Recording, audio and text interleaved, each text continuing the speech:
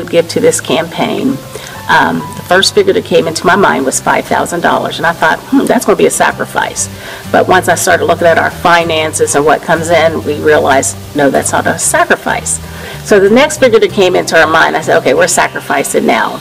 But when the final amount came into my head, which was $25,000, I thought, okay, we're sacrificing.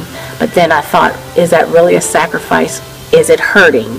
And I don't believe that would put us in a point of hurting, so we need to go back to the drawing board. Above the amount that I said that we're able to do is going to be a God thing. I don't believe that the $25,000 will be the final say.